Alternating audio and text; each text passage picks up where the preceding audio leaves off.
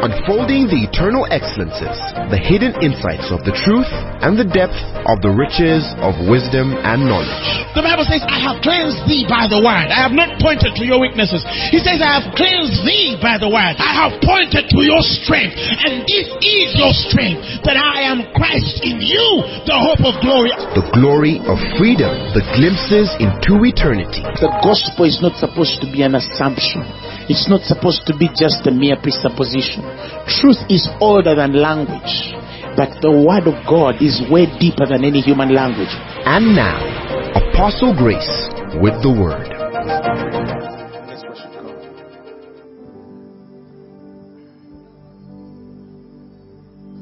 Lord, my heart is yours. I give it all to you. I give you all the glory. Yes, I love you. I worship and adore. I want to tell you more. Oh Lord, how much I really do love you. And I love you. Lord, how I love you. I love you. Lord, how I love you. I love you. Lord, how I love you. Lord, I want to say how I love you. Lord, my heart is yours. It all belongs to you. I give you all. Yes, I love you. Worship and adore. Wanna tell you more. Oh Lord, how much I really do love you. Tell him, Lord, I love you. Tell him, Lord, I love you. Tell him, Lord, I love you. Tell him, Lord. Tell him, Lord, I love you. Lord, how I love you. Lord, I want to say how I love you. Tell him, Lord, I love you. I love you. Tell him I love you, Lord. Tell him I love you. Lord, I love you. Tell him, Lord, I love you. Lord, how I love you. Oh, how much I say how I love you. Tell him, Lord, my heart is yours. Raise your voice and tell him, I give you all.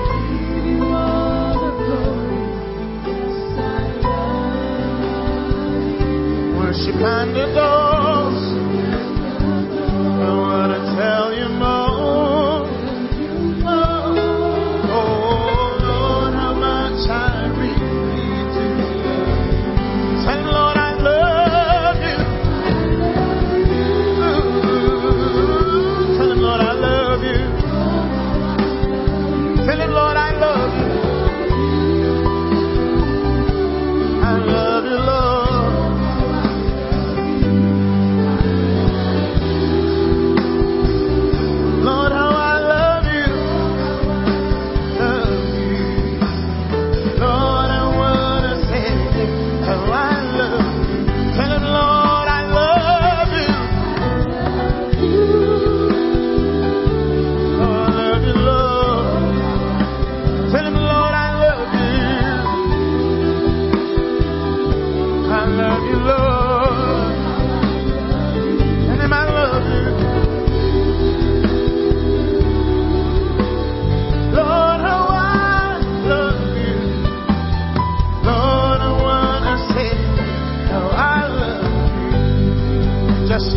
I love you.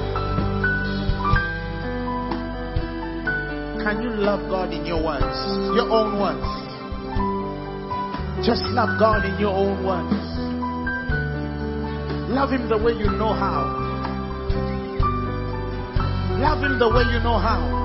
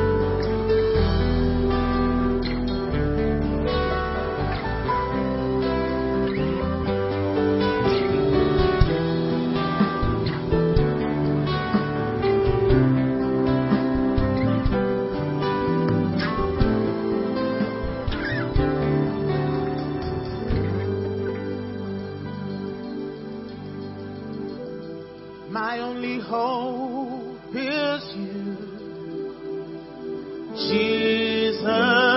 My only hope is you.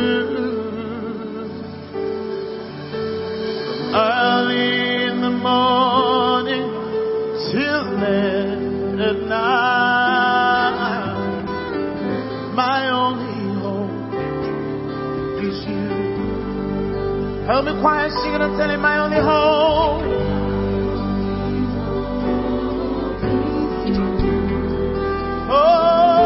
Oh, is you. Early in the morning till late at night.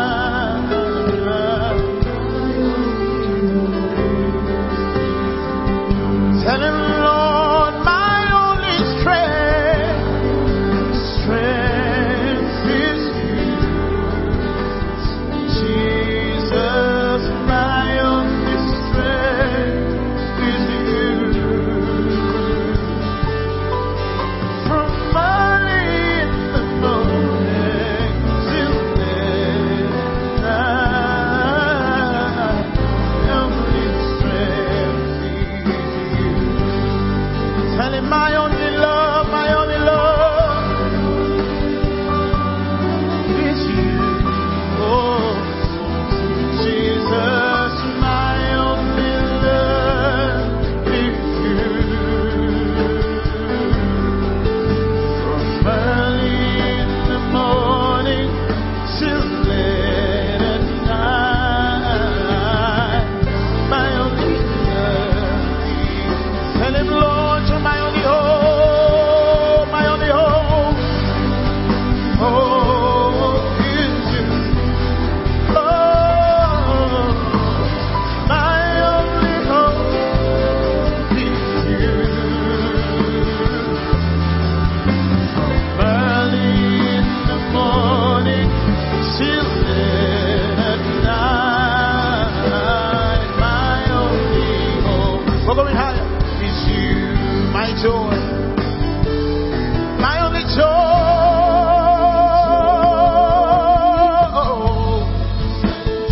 Jesus, my only joy is you. From early in the morning till late at night, my only joy. Tell Him, Lord,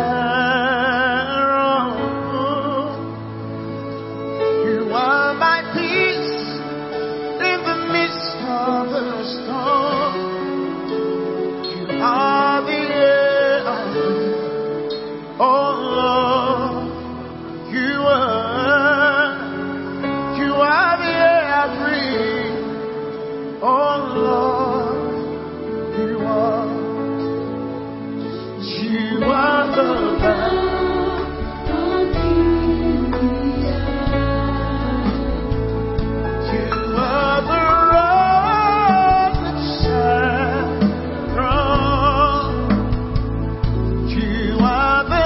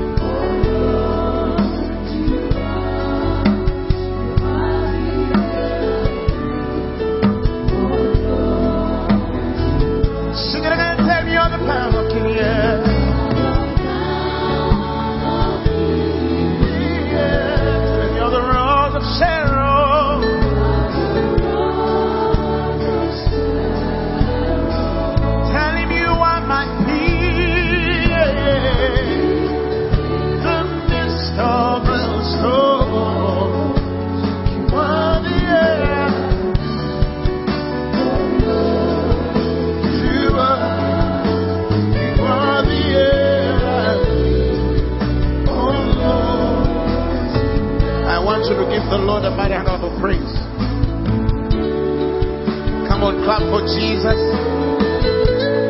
Tell him he's your everything.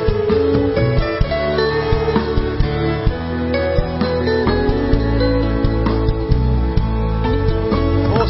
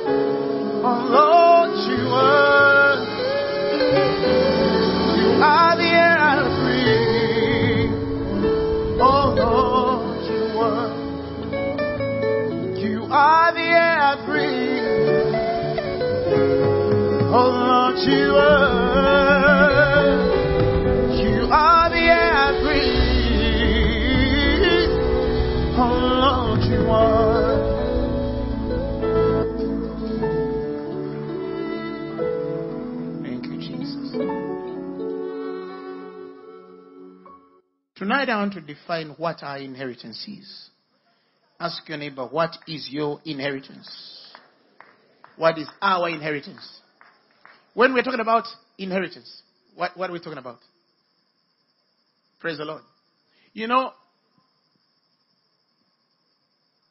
many of us ascribe to the manifestation of the inheritance from God as our inheritance.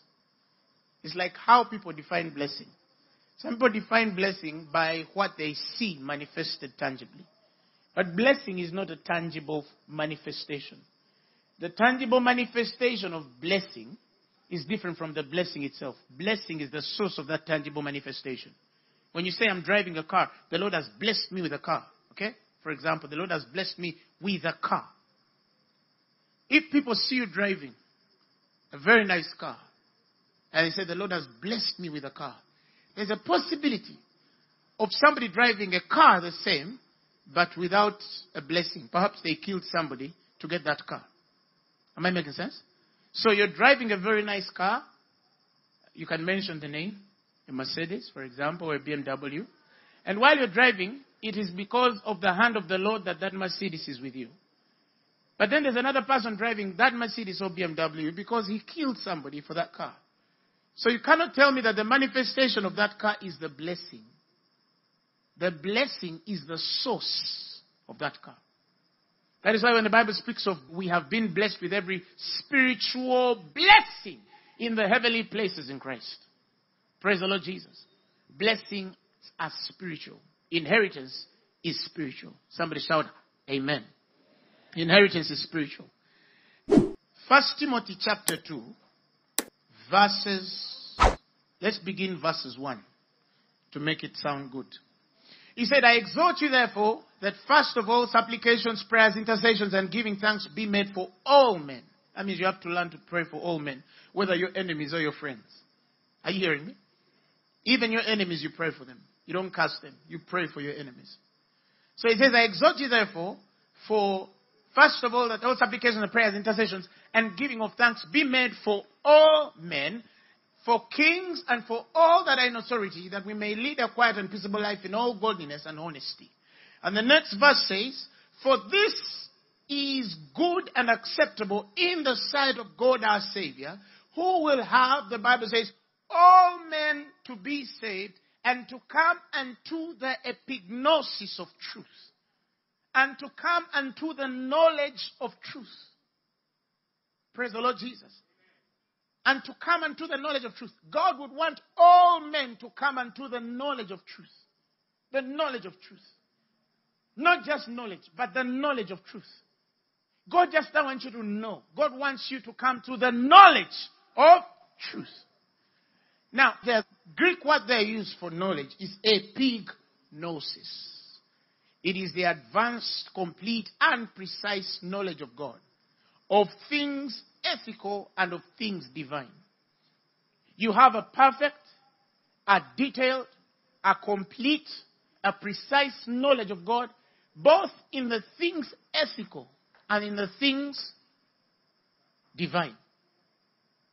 We're talking about the reconciliation of balance, where I'm not only an anointed preacher healing the sick and casting out devils, but I understand the distinctions of Christian ethics and conduct, the character of God operating in me. The Bible speaks of how God reproduces his character in us.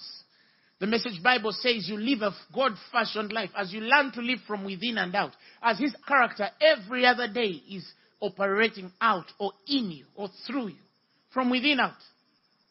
Somebody say amen.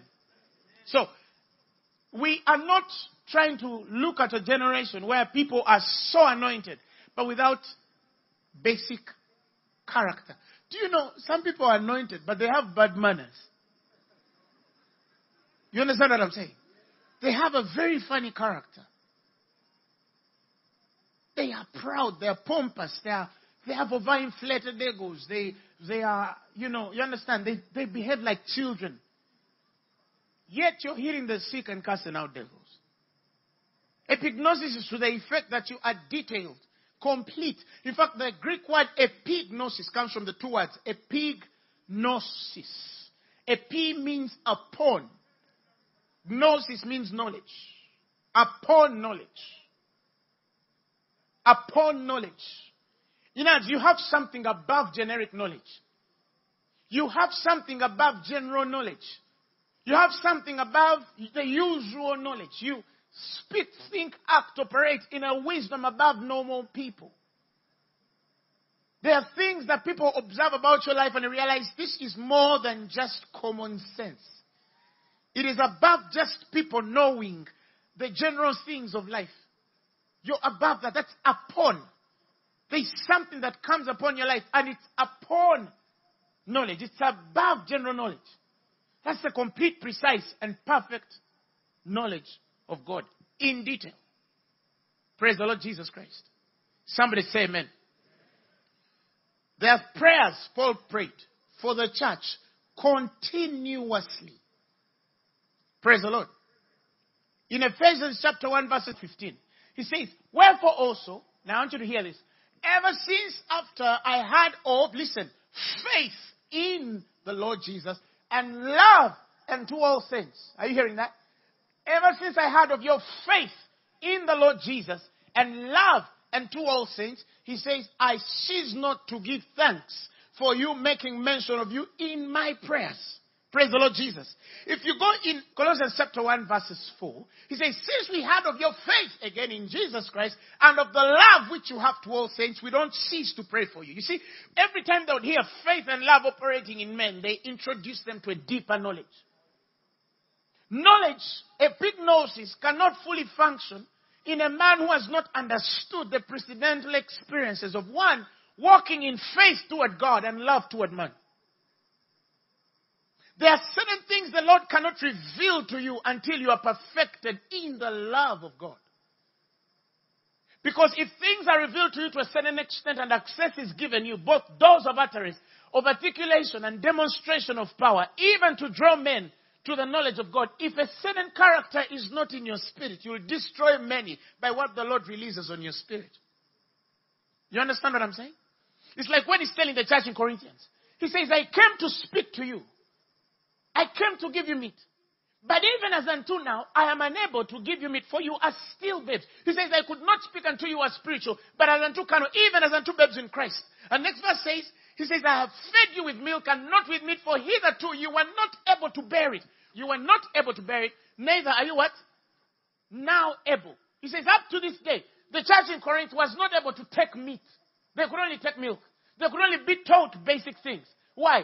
The next that verse says, for ye are yet carnal, for whereas there is among you envyings and strifes and divisions, are ye not carnal and walk as men?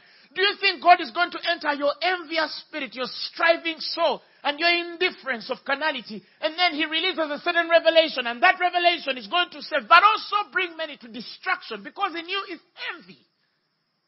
In you is strife. In you is bitterness. The more the Lord anoints you, is the more you'll use that opportunity of the anointing and authority that is upon your life to destroy many. That is why the certain men the Lord can never increase. I bet you. The more they increase, the more they will destroy. You understand what I'm saying? God would rather leave him with 5 members. Because if he gets 5,000 or 10,000, they're all in trouble. He's going to defile everyone. There's a character that the Lord expects you with before he opens certain doors for your life. It's called the chastisement of spirit. The disciplining of the Lord for you to receive. Do you know that there are people here, if they got 100 million, they can die? Just 100 million, you can kill them. They were approachable when they were still on bikes and bicycles. When they started driving cars, they looked the other side like this and started driving. You understand why? Because he's driving a Japanese car, Toyota, second hand, on 120,000 kilometers already. Before the guy was anointed, he used to sit on borders, he used to eat with people, and then the Lord anointed him. He's unapproachable. He's a woman, he's a man of God. She's a woman of God. You have to talk to her a certain way. You have to approach him a certain way. What threw him up there? Very simple. Glory. When the Lord added unto him, he changed. Some of you, many years ago, you were friendly. But when you started smelling nice colognes, you even changed. Your attitude changed. You don't hang out with certain people anymore. You can't talk to people who are not of your class. I rebuke you in the name of Jesus. You find a guy, he has only 200 members, but by the time you get to him, he's like God who dwells in a light which no man can approach.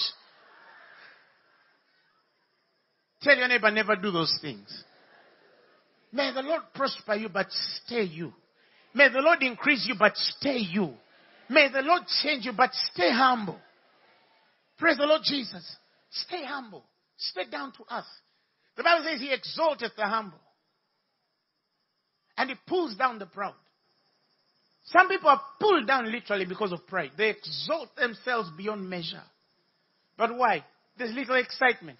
And some of us are excited of things that are actually in nothingness. The Bible calls them ever learning, but never coming to the epignosis. They're ever learning, but they're never coming to the knowledge of the truth. They're ever learning, but never able to come to the knowledge. They're ever learning. They're in church, they're in school, they are in everything, they're attending. Some of them even read books. You find a person and you're like, but with what I think you have learned, I don't think that you should be acting a certain way. Because some people think that learning equals to epignosis. No. Learning does not mean that you know. Learning means that you have only amassed a lot of information. Data in your head. Too much information does not necessarily mean that you know God. A mouthful of words does not necessarily mean that you understand God. Some people are mistaken to say, oh, what qualifies you to preach? Oh, I went in Bible school for 20 years and then I did this. No. Bible school is not knowledge. No. Bible school is an experience that opens your heart toward God. Some live with knowledge. Some live with only learning. You understand what I'm saying? Some live with what? Some live with learning. They are learned people from Bible school, but they're not knowledgeable. They don't carry epignosis. Yet, it's supposed to be a doorway. It's supposed to be a doorway. That is why we encourage people. When you embrace things like we've been doing School of Ministry, Caris Bible College, these places are open for you to go, not only to learn, but to know God. You understand what I'm saying?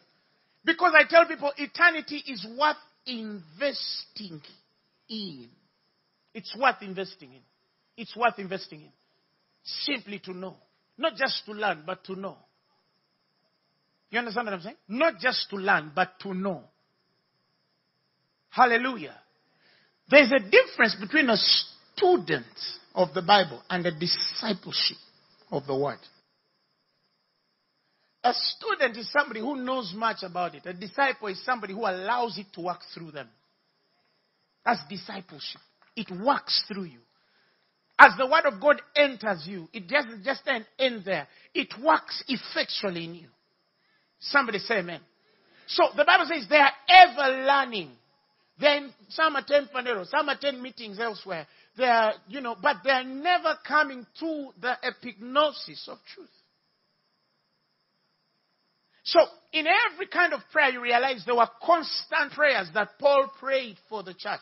In Ephesians, he prays for them. In Colossians, he prays for them. In Philippians 1 verses 3, the Bible says, he says, I thank God upon every remembrance of you. That means every time he remembers them, he prays for them. Verse 4, always in every prayer of mine, for you making requests with joy for your fellowship with the gospel. There were prayers that Paul made constantly for the church. And I tell people that if Paul has to be constantly praying for the church for some, it only means that that thing is so important that it cannot be dealt without. Praise the Lord. And I tell people, I learned this about 10 years ago. The Lord showed me that whatever was a constant prayer in the Word should always be a constant prayer in your life. I learned that about 10 years ago. If there's an always, this is prayers that will never stop leaving my spirit. Although now, I pray them in a present truth because now I understand and I know how. I don't say I pray God that you give me a spirit of wisdom in the revelation of knowledge of Christ. No. I say I thank you because I carry a spirit of wisdom and revelation in the knowledge. I thank him, but those are constant prayers. And I would advise you, if you continue praying such prayers in your life, you're going to be amazed what the Lord is going to do in your life. Why? What was constant for the church then must be and should be constant and relevant for the church now. Somebody shout hallelujah. Now in Ephesians, he starts to pray for the church. He says, ever since I heard of the love of the saints and the faith. You see, when he senses a man who has faith in Christ and the love for all men, there is a prayer that is made for them. That means if a man has not understood faith in Christ and the love for fellow men, these kinds of prayers are useless. That's why when people are born again, the primary things I always prefer, even when we receive people from salvation, the place when we're introducing them into, the first orientation period when people receive Jesus Christ. When somebody has received Jesus Christ, there are two things they ought to learn. Faith and love. Faith and love. Faith in Christ and the love for all men. The revelation of the faith in Christ and the love of God. Those are foundational things to release a man into the deeper places of God. Some people skip that and they expect to function in the anointing of the Holy Spirit but without walking in love. I have met men who have been in the gospel for 20 years, 30 years and they still do not understand that God is love. You're 20, 30 years in the gospel and you don't understand that a man or woman of God must walk in love. For God is love. Some people think it's depth to speak mystery. No. The depth of mystery is to the intent that love is revealed in our spirits and faith in God. Of things ethical and of things divine. You realize the faith in Christ is of things divine and the love for all men is of things ethical. Every time you apply the ethical things, you love men. You're walking in the love of God. Every time you apply the things of faith in Christ, you are applying yourself to the things divine. Somebody say amen. So when Paul sees that the church is walking in faith and love, that's when the prayer is made. He says, I do not cease to give thanks for you, making mention of you in my prayers, that the God of our Lord and Savior Jesus, the Father of glory, may grant unto you the spirit of wisdom and revelation in the epignosis of him. I'm praying for an epignosis in your life. But I pray that you might be given a spirit of wisdom and revelation in what epignosis is.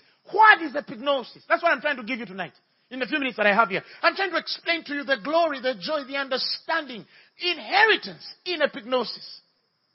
Because some of you must understand what your real inheritance is. This is Paul praying for the church.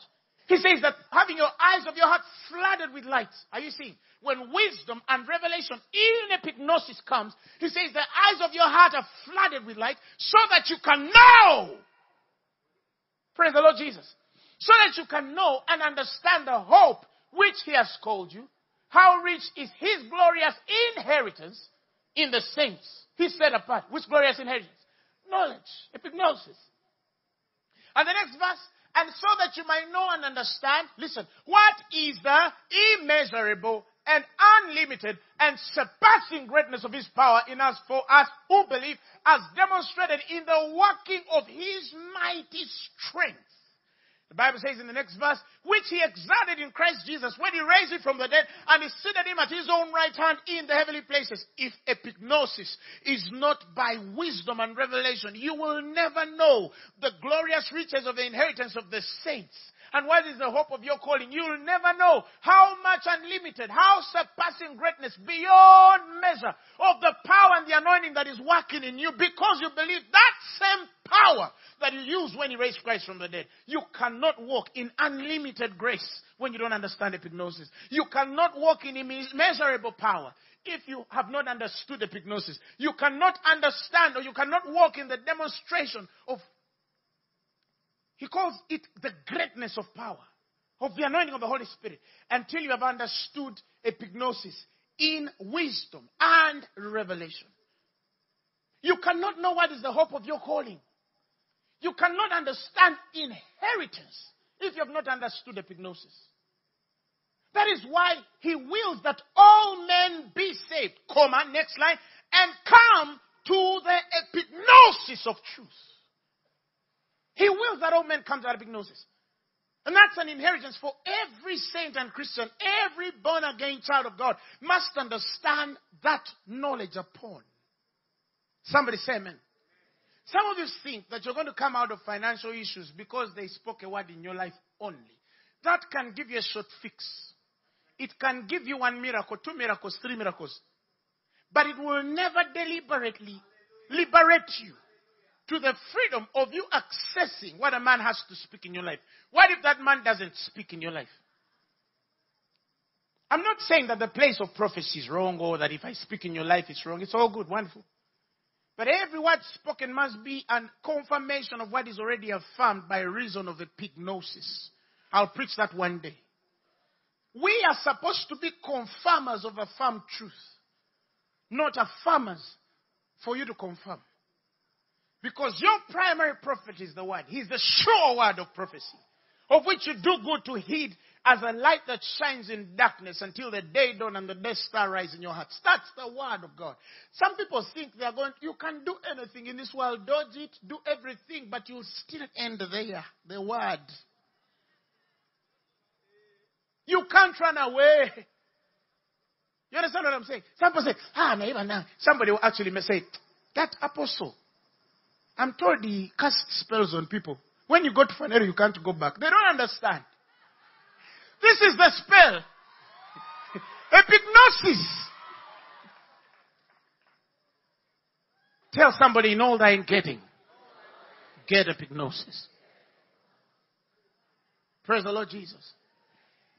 The ordination of the apostolic, and I need to make this clear, and I'm not boasting, it's the truth. And here you will know whether somebody says they're an apostle truly or they're not. The ordination of the apostolic has led us to the end of all things. And I'll explain that. I'll explain that. It's not in the things that appear excellent. It's in the things that have been examined and proved to be excellent. And I'm going to come back to that too. We are not supposed to walk with men in the life of God. We're supposed to come back for men. We are supposed to know the end and come back for them. We're not supposed to be walking with them, because if we walk with them, some will go ahead of us. You understand what I'm saying? God has called the apostolic. It's like Paul. Paul was the architect of the foundation of the New Testament. He was the architect of the foundation of the New Testament. When a man like that says, like a master builder, I laid the foundation. Like a master builder, you can only build on Paul. That was a right given to him. It would be pride to lay any other foundation, save which Paul has laid, because it was ordained on Paul to lay foundation. Do you understand what I'm saying? If I refuse to quote Paul, I'm only building another foundation, which is not Jesus. He says, for no man, he says, according to the grace of God which is given me, as a wise master builder, I have laid the foundation. Are you hearing me? And he says, and another buildeth thereon, but let every man take heed how he buildeth thereupon. Right? For other foundation can no man lay than this laid, which is Jesus. As in, Paul says, what was given to me, no man can lay another one. They can only build upon. And how they build, they have to take it, whether you build with gold, with stubble, with hay or grass, whatever you build with. But what was given Paul, you can only build upon. You can't. It would be too much pride, and you'd only go into apostasy. Now, some of you, if you read the literal root word for apostasy, apostasio, right? It is literally for a man to walk off the designated state in the spirit. And the spirit of apostasy begins when certain men think that by wishful thinking, they can explore worlds beyond which angels even tread to go. Not because they are unexplorable, but because those places are not ordained for them to explore. They are not ordained for them to explore. They are not ordained for them to explore. Be careful when you seek for a distinctive mark in your life without honoring the ordained milestones that were set by the people who have gone before you in the spirit. It doesn't matter how much I preach. There are certain men in my being I can't deny. And there are some I can deny. But there are some I can't deny. But there are some I can deny. And I have my reasons. When you grow up, you'll tell the difference. There are some I can say, that one I have no. But there are some, even when I speak, I feel Hagin, Kenneth Hagin speaking in there. I feel T.L. Osborne talking in there. I feel him. I might not quote his book or what, but I must honor and respect that they understood present truth and they understood grace. I can feel E.W. Kenyon in there. I can feel the Grandisons Finis. They're in there. I can feel them. They're in there. Even the extension of light that shall come in my children, they'll also feel us when they're speaking. They'll have idiosyncratic actions that imitate us, even as we imitated Jesus. Praise the Lord. Imitations are of spirit. When Paul says, imitate me, imitations are of spirit. And they're spirits you can't imitate. But they are spirits you can imitate. Now, what I'm preaching, I might not have read in a Kenneth Hagin book. No. In fact, for me when I'm speaking from things God has started. That's why the things I share you might never find in books. I'm not boasting, it's the truth. But the fact that I'm speaking these things, it does not take away the fact that there are people who have gone ahead of us, who would understand these things as I speak them. And the fact that they would understand them gives me the right and responsibility to honor them, because in a way they open these doors for us to know. Do you understand what I'm saying? I might speak things Paul has never spoken. But I honor the place of Paul in my life. Because without Paul, the things I'm speaking would not have a certain perfection, a certain completeness to them. Because he had to precede this. I open his scriptures, and for me, they are connecting with what I'm feeling inside. Like some of you, you quote me in your sermons. And that's okay. But you see, in this light you will see lights. That means you will even speak things or bring revelations that I've not even spoken about. Glory to God! Glory to God. That you might do and say things beyond what we have even spoken. And that's where the joy comes through. To say, God, the gospel is going far. Knowledge is being increased and the church knows more than it knew yesterday. Every time I preach, I feel like Paul giving Peter a high five and he's saying, Apostle. Tell somebody, in all thine getting. Epignosis. Am I making sense? You will never understand the immeasurable, unlimited, surpassing greatness of power until you understand epignosis in revelation and in its wisdom. He goes to Colossians, where I was at before. Colossians chapter 1 verses 4. Verse 9, I think, it says, for this cause also, now I want you to follow with me, reading, respecting grammar. and punctuations. For this cause, we also, since the day we had it, that love and faith that we talked about for the saints, we do not cease to pray for you and desire that you might be filled with the epignosis of his will in all wisdom and spiritual understanding. Semicolon, not full stop. Meaning we are continuing, as at the point we've made before. That you might walk worthy of the Lord and to all pleasing, being fruitful, the Bible says, in every good work and increasing in the epignosis of God. Next verse, it says, strengthened with all might according to his glorious power, and to all what? Patience and long suffering with joyfulness, giving thanks unto the Father. You see, there is no full stop. It's continuing from where it was. Or you go back for some of you to understand. Let's go back. For this cause also, since the day we had it, do not cease to pray for you, and to desire that you may be filled with the knowledge of his will in all wisdom and spiritual understanding, semicolon. In other words, we are putting a period there, but it's sort of a continuation of more of what comes before causes the following. He has not put a full stop. He's not separating the two ideas. He's connecting them by the semicolon. To say that even though we have made this point, the comma down says, but it's still a continuation of the point before. So whatever is coming after is as a result of what is before, right? And he says, that ye might walk worthy of the Lord and to all pleasing. Listen. And to all pleasing. Worthy of the Lord and to all pleasing, being fruitful in every good work, and increasing in the knowledge of God, semicolon. In other words, now again, the point has been made. Increasing in the epignosis of God because you're filled with the epignosis of his will. There's a semicolon again, meaning that what's next again follows. It's the point before. Praise the Lord. And the next verse says, strengthened with all might, according to his glorious power, and to all patience and long suffering and joyfulness, semicolon. And the Bible says, giving thanks unto the Father, which has made us meet to be partakers of the inheritance of the saints in light. Which inheritance?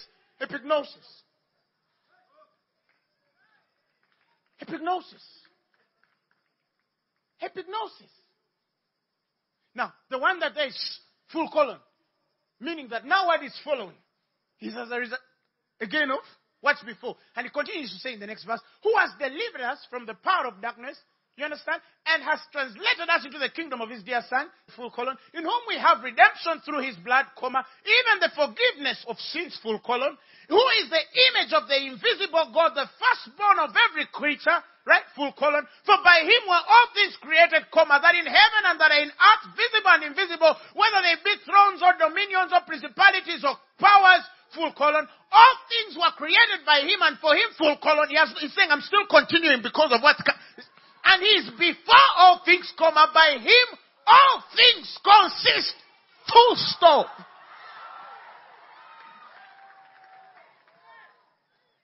Semicolon is telling you what is coming after is connected to what's before. Full colon is telling you what is coming after is because of what is before. You get that? You get that? So go read again and see the cause of something because of what is before and the connection of something because of what is before. You'll realize that our true inheritance is knowledge. That's what we inherited on earth. Knowledge. Now, if epignosis was your inheritance, how can you not know? How can you not invest time and money in knowledge? How can you not buy every book in the world and every CD there is? How can you not read your Bible every morning if this is your inheritance and whatever has to be known? How can you not? That's what he says in Philippians again. In chapter 1 verses 3, he says, I thank God, my God, upon every remembrance of you, always in every prayer of mine, for all of you making request with joy for your fellowship in the gospel. The first place since I heard it. Verse 9, he says, and this I pray, again, you see, this I pray, verse 9. He says, and this I pray, that your love may abound more, yet and more, in epignosis and in all judgment, not gnosko.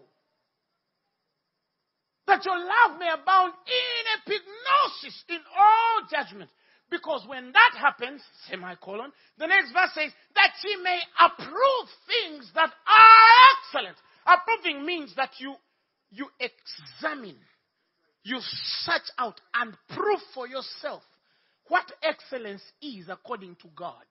Not according to what men call excellence. That ye may be sincere and without offense till the day of Christ. Epignosis is our true inheritance. The upon knowledge is your true inheritance. Some of you think your inheritance are houses and lands. No, that's not inheritance. That's not inheritance. That's a manifestation upon, because of the upon knowledge. That's the manifestation because of the upon knowledge on your life. Grace and peace be multiplied unto you through the knowledge, through the epignosis of God and our Lord and Savior Jesus. Next verse. According as his divine power has given unto us all things that pertain to life and godliness through the epignosis, again, of him that has called us to glory and virtue. Again, there he used the epignosis, not gnosko, progressive knowledge. Sometimes the same words in the scriptures that are used as knowledge and not epignosis. Some of them are eido, some of them are gnosko. But everywhere there is epignosis, you must understand and read carefully. Praise the Lord Jesus Christ. Ephesians chapter 4 verses 13. You remember how he gave the fivefold ministry.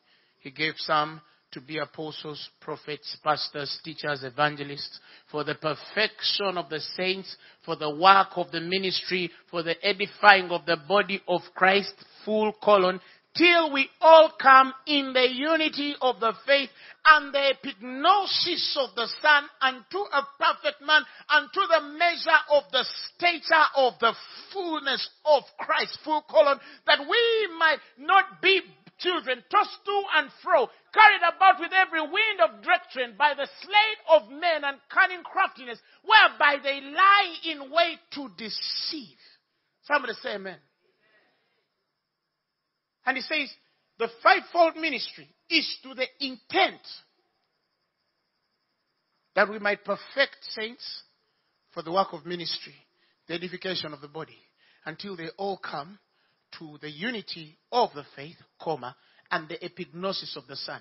And after the epignosis of the Son, he speaks of the perfect man. He speaks of perfection.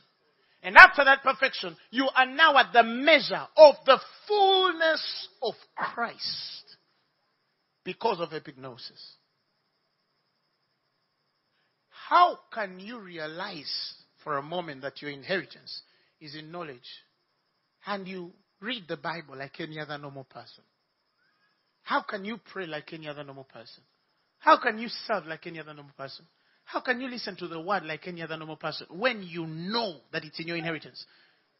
That is why some of us, when we are reading the word, it's as if we are, karibo zita laba. Some of you, when they say, you're meeting the president of Uganda, there's a way you enter. That's how I do it when I'm meeting the Bible. When I'm going to read the word, oh my goodness, I tell you this, even the Lord knows, that there are even times I would wash my hands because I'm going to touch sacred scripture. Do you understand what I'm saying? Oh my goodness. That's the day I make my best cup of tea. Are you hearing me? Sit in my most comfortable posture. Open the scripture and say, Rakatabakoya lando rosate. What are you saying today? And as we behold like in a mirror the glory of God, the Bible says we are metamorphosed. We are changed from one degree of glory into another degree of glory. And the Bible says, and all of that is from the Lord. How can you read the... Some of you don't even have Bibles. No. I have Bibles on all my phones, everything. I have Bible in my office, everywhere. Why? Because for me, the moment... I wish some of you understand what some of us are. You wake up in the morning and you realize, okay, you might spend 15 minutes there. You go with your Bible. You open the scripture. You speak in tongues. Hallelujah. You go to your bathroom meditating. You come out of the bathroom meditating. Are you hearing me? You sit in the living room meditating. You sit in the car meditating. You walk around meditating. You do everything meditating. At the sound of the word, you're like, oh, Rabotaya Lamandi. Because it's my inheritance. How can Phaneroo fail? I can't speak a word and it doesn't come to pass. It's impossible. I cannot speak a word and it doesn't come to pass. It's impossible. Why? Because I know what I believe. These words, the Bible says, they are spirit and they are life to them that find them. Find, child of God, find. Hallelujah. Get into the word and dig inside and say, what is Colossians saying? What does Ephesians say? Oh, okay. What does this mystery say? Then open the word, the Epignosis, study them and say, okay, this is what Epignosis says. Okay, if I read this and then I read that, how do I connect with Epignosis? Oh, okay, this is what you're saying. You read it in Greek. You read it in Hebrew. You dissect it. You go and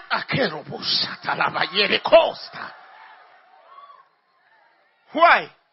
Because it is our inheritance. Epignosis.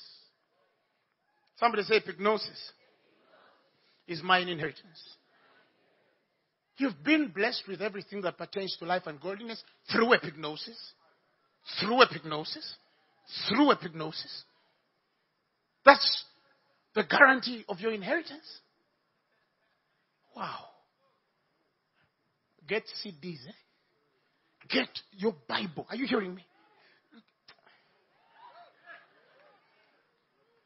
You know, back in those days when I was growing up, they used to tell us, be a man. Be man enough. No. You understand? You're not woman enough. No. We are not in Christ there is neither Jew nor Gentile, slave nor free male or female. No. Now we are word enough. Are you hearing me? This man thinks they are proposing to you. Is he?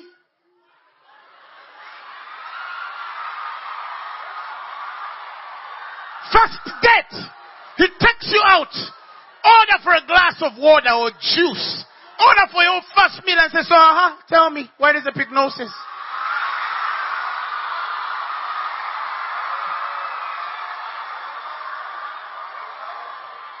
Who is God? How do you understand the anointing? What is the Holy Ghost? How does he work in your life? Do you hear the voice of God? How do you hear the voice of God? Every time he's answering, you're putting tick, tick, tick. Then you say, apostle, I found. Same applies to men. The day you date her, you start asking her stories of Ruth and Naomi. You start asking her stories of Ezekiel and Obadiah.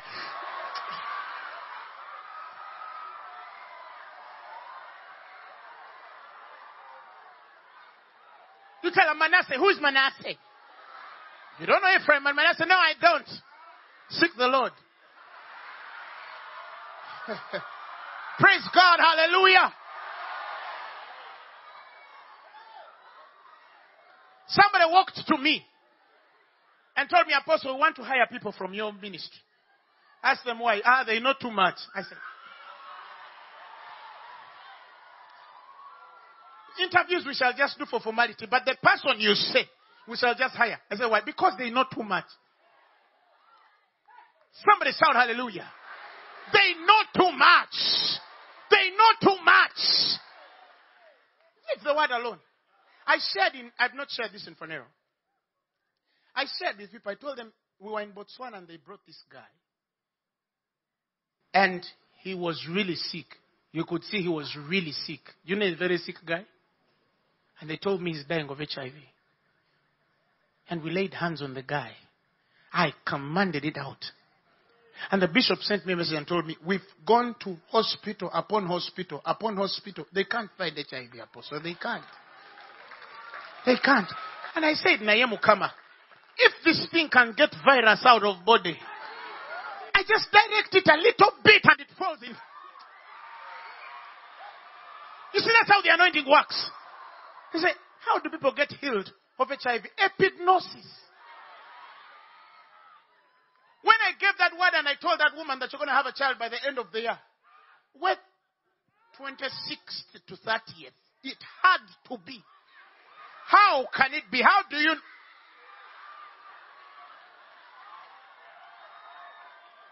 They that know their God shall do mighty exploits. Hallelujah. Somebody say, I know God. Tell somebody, I know God.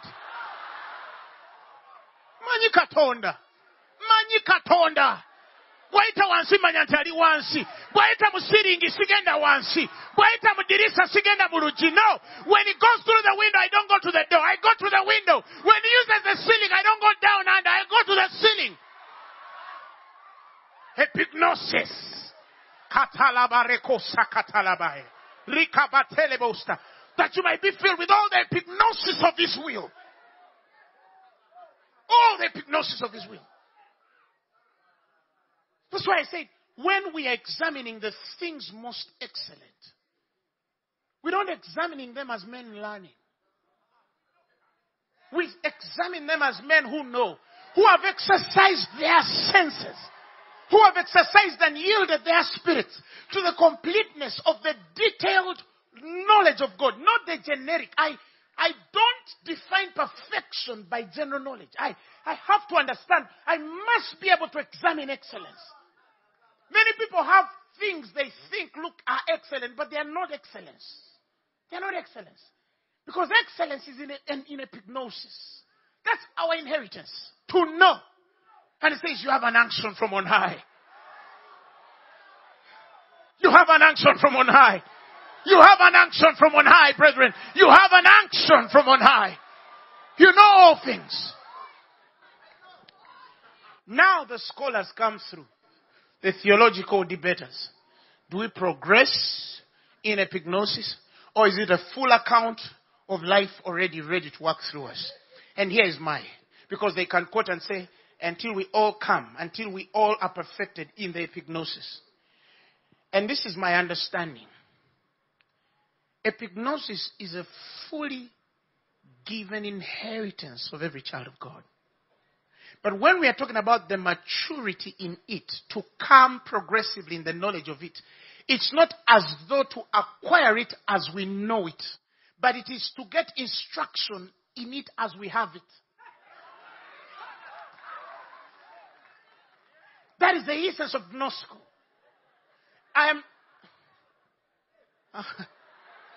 Have I complicated it? But you understand what I'm saying? It's not in the acquiring it to know it as though by knowing more of it we get more of it. No. It's in the instruction of what we already have, that every time we understand instruction in what we already have, it is manifested through us as us which know. Why? Because that's the mystery of faith. The mystery of faith is not the believing Christian to receive. It is as we have believed, therefore have we spoken. You will never walk in epignosis until you believe you have it. That's my point. Don't put it far for you as a place to attain. Put it in you as a place to walk in. That every instruction coming in your life is simply to walk where the Lord has ordained you to. Our dwelling place is knowledge. How can we die when we know epignosis? That is why I'm telling people the last prophecy and the knowledge shall increase and the end shall come. That's the last prophecy. Let me tell you, you can't be beaten when you know. You just can't be beaten when you know. You can't be beaten when you know. Sometimes, like some of us, we can't sit down and tell you also some of our things we've gone through. Because some things are not important to narrate. If I pray for 6 lame men and 2 walk, I don't even talk about it. I'm not crazy. But some of us have been through things and you ask yourself, Mukama, if it's not for what we know, we would not have gone beyond this. I have realized that this grace multiplies in men who have believed to have it. When you're opening the Bible, don't open it like a victim seeking to know and understand. Open it like you're the master of it. Open the Bible. You see, for me, every time I'm opening, I say, thank you, Lord, because you've known and made known unto me all the mysteries there is in the world. I carry epignosis in my spirit. Everything I'm reading is just as it's in the simplicity of who you are. And then everything you're reading will come through. This is the one thing the devil has stolen from the church. Knowledge. People don't want to invest in knowledge. People want shortcuts in the gospel. Kutula, mulokole, kutula, goba, saba, mulokole, saba, chikutule, chicho. Etakulemesa mufumbo chicho, etakulemesa abasajja chicho, etakulemesa omulimu chicho, chikwate. This is eternal life. That you might know the one true God and His only Son, Jesus. When you go through a situation, open your Bible. When your husband chucks you, musomere nyiriri. When business is not matter, when exams are refusing, open scripture. When money is not coming,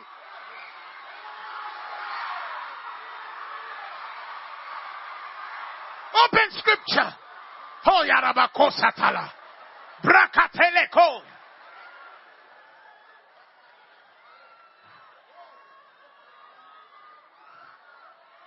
There's somebody here who can give witness of something that happened to me a while back.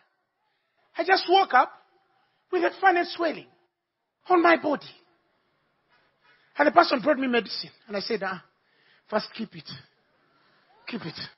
I woke up every morning and I went in the mirror. And I started reading the word.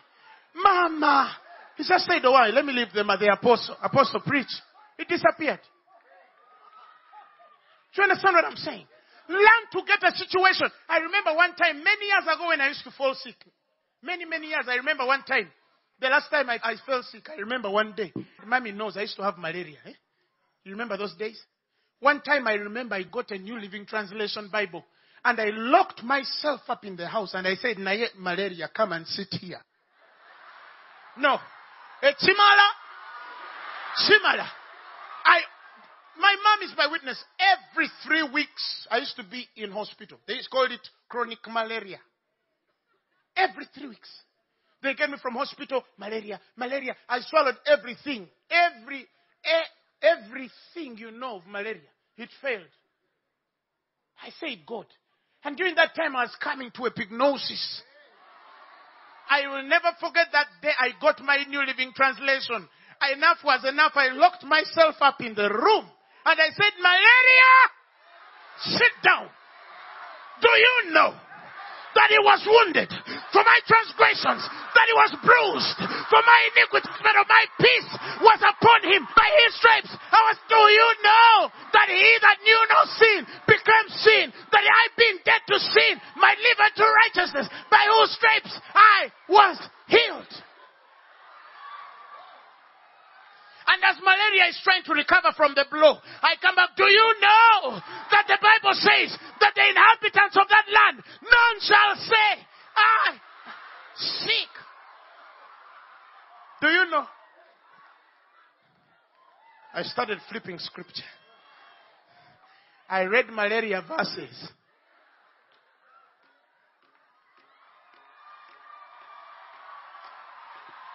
Get into your car business. And close the door. And tell it now we need to talk. Sit down. Do you know that for this reason He was made poor? That I could be rich. Do you know that the steps of a righteous man are ordered of the Lord? I didn't enter this business by mistake. Do you? Mama.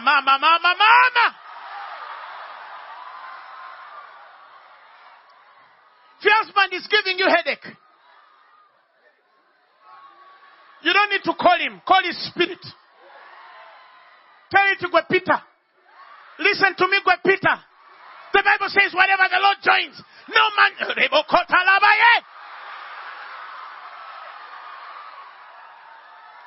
It's called the word of God. It is sharp quick and active. Oh, it is active. That's the word of God. It is quick. It is sharp. Sharper than a double-edged sword. Cuts asunder, separates. Why do you think we speak a lot of scriptures? Because we've warred with them. When we were hungry, we warred with these things. When Phaneroo was, you'd look at an empty chair and you open scripture after service. Are you hearing me? I remember those days when we had started Ivanak. Praise the Lord. You're driving your car one day and the car is out of gas. You open the Bible. Tell it to your car. I am a servant of the Most High God. He says, no good thing shall he withhold from me. It is a small thing for me to believe you for fuel. Psych up. Tell somebody to fight in the word. Learn to walk in epignosis. The problem is some of you are not mad enough. Mubulamu.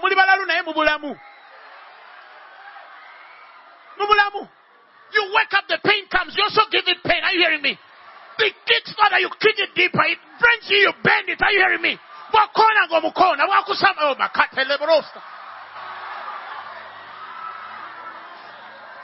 He said, heaven and earth shall pass away.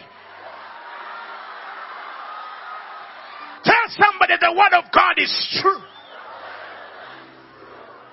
Let me tell you, the word can't fail. You might be delayed, but I have good news for you. Techinagwa, it is not yet over. Things might not yet be working, but it is not yet over. Things might not be working the way they are supposed to be. Yes, I know. We don't walk by sight. We walk by faith. For the just shall live by faith. But he that draweth back, I shall in no way have pleasure in him. Some of you, things just fall flight. And then you try 2 times. And then you try 3 times. And then you sit down. I wish some of you know how many years we've spoken for this thing.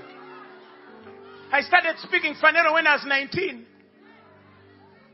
In my head, I know I must conquer. Whether the devil, my goodness. So when I look at you, I realize I've not even yet started. But it is working. Some of us come from Kawempe. We don't come from Kololo. We don't come from Nakasero, Naguru. We knew the taxi park when we were 8. 6 years old, we learned to cross roads. They didn't pick us back from home and... Do I have a witness?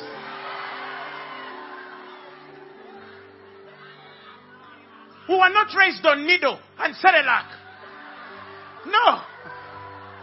But thanks be to God, who always causes us to triumph and maketh manifest the Savor of his epignosis, gnosko, by us in every place. For the Bible says, for he chose the foolish things of this world, that he might... Oh, not many of you are noble. Not many of you are wise. If it wasn't for God, some of you would not have even left the village where you were raised. You'd not have even spoken English. That is why when we praise God, they should leave us. Because they don't even know where God got us from. My Redeemer lifted me from a merry clay, and now he has established me on a rock. Now I know.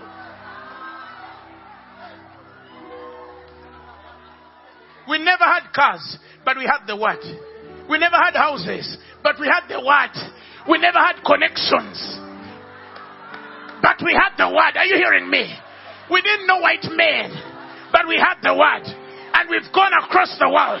We are flying, we are live streaming because of the word. The lame are walking and the blind are seeing because of the word. Cancers are living and the deaf are hearing and the barren are giving birth because of the word. Now to him who is able to do exceedingly abundantly above. We ask, or dare to think, according to the working power that is at work within us. How is it ignited? In the beginning was.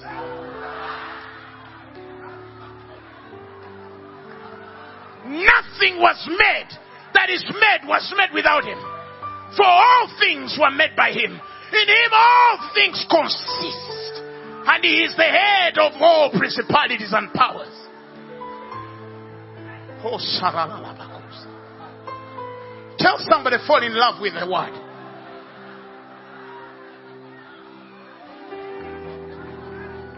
How many of you that the word has worked in your life? Oh.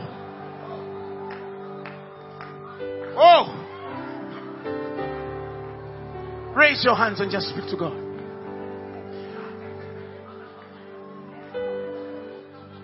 Come on, speak to God. Ancient words, long preserved for our walk in this world, they resound with God's own heart. Oh, let the ancient words impart words of life, words of hope. Give us strength, help us go in this world where we roam. Ancient words will guide us home. Ancient words, ever true, changing me.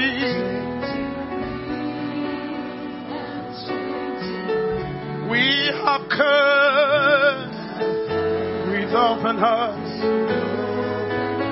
Let the ancient see holy words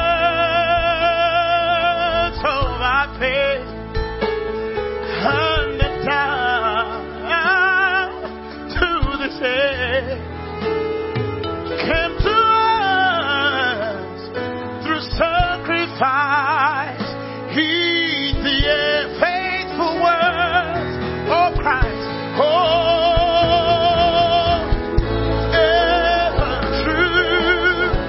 Changing me, changing you. We have come with open heart. Oh, let the shadow words hear. Ancient words, ever true, changing me. We have come with open hearts. Oh, let the ancient words impart. I decree upon your life in the name of Jesus that epignosis is yours. Detailed, precise of things ethical and divine is yours. That all things that pertain to life and godliness are yours because of it. That you will learn and come to its knowledge. For it is the will of God that he will have men saved and come to the epignosis of truth. I declare and I declare that you will not die a normal man and a normal woman. Whatever was stuck is judged tonight by reason of the word. For your true inheritance is at hand. It is affirmed and confirmed by the word of God. And that is why I speak upon your life. You cannot fail. Come on, somebody shout amen. You cannot fail. You don't fail. The wicked and unreasonable cannot touch you. He will not hand you over to the will of your enemies. You are going upward and upward only. You are above and not beneath. You are the head and not the tail. You're changing this world. You're changing Uganda. You're changing Africa. You're changing the world. You're the glory that is demonstrated in this dispensation. generation, you'll produce fruit. Even in your old age, your children will serve God. Your children's children will serve God. The anointing on your life, it cannot be limited. It is unlimited. It surpasses greatness. It is way far and beyond. In the name of Jesus. The Lord has made you a wonder. The Lord has made you a wonder. The Lord has made you a wonder. I want you to raise your hands right now.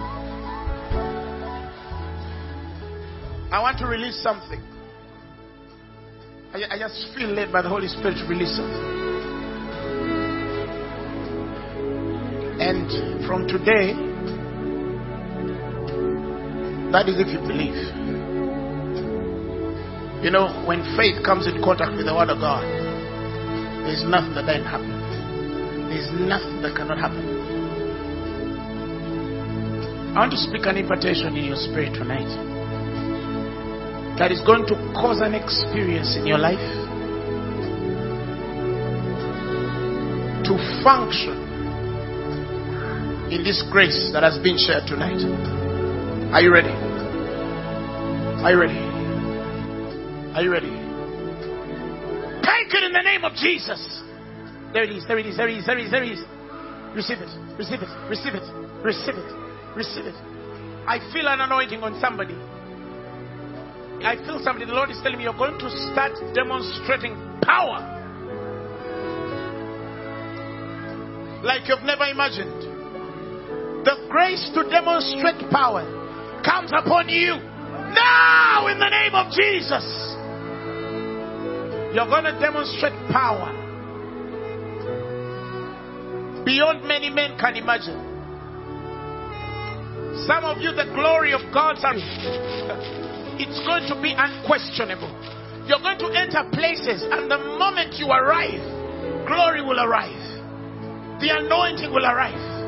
The sick will be healed at your presence. The blind will see and the deaf will hear. Cancers and tumors will disappear in your presence. You'll enter businesses that are failing and they will receive life.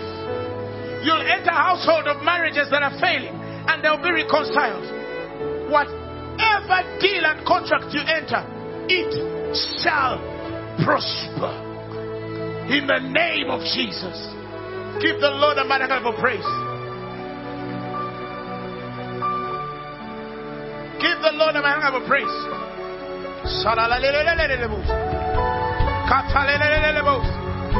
More grace. More grace.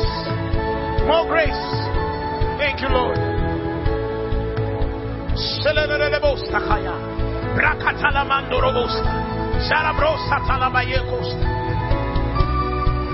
If you're here and you've never given your life to Christ and you want to receive Him as your Lord and Savior, come here. Come and receive Jesus as your Lord and Savior.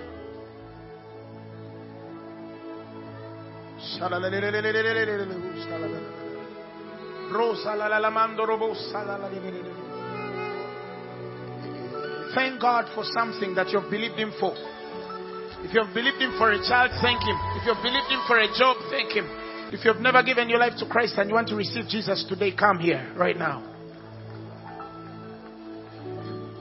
Come and receive Jesus as your Lord and Savior.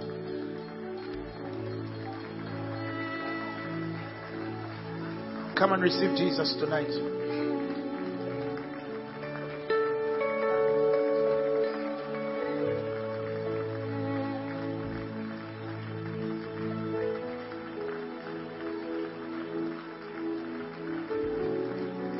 I want you to repeat this word after me. Say, Lord Jesus, I believe tonight that you are the Son of God, that you died for my sins and you were raised for my glorification.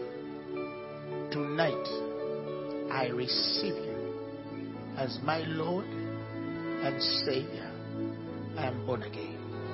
Amen. The message you have just heard was brought to you by Phaneroo Ministries International. For more information, contact us on telephone number 041-466-4291 or email us at phanerokampala@gmail.com. You can also find us on the web at www.phaneroo.org. Or better still, feel free to join us every Thursday for our weekly fellowships at Uma Multipurpose Hall from 5 p.m. to 8 p.m. You can also catch the live stream at livestream.com/Phaneroo.